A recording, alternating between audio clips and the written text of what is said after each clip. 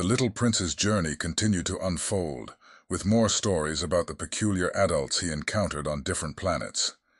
Each of these grown-ups seemed absorbed in their own narrow concerns, oblivious to the larger wonders of the universe.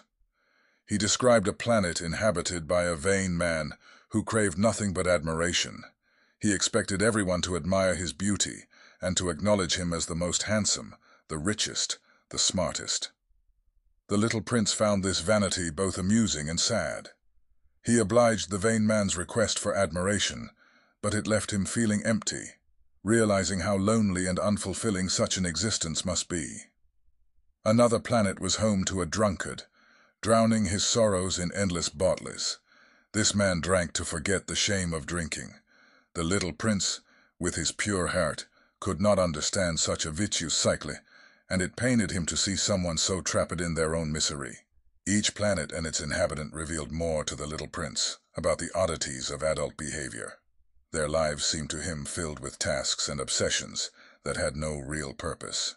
He could not help but feel a growing sense of disillusionment about the adult world, a world that seemed so disconnected from the things that truly mattered. As he shared these tales, I found myself reflecting on my own life, questioning the things I prioritized and whether they held any real value. The little prince's insights were a mirror, reflecting the often overlooked simplicity and beauty of life.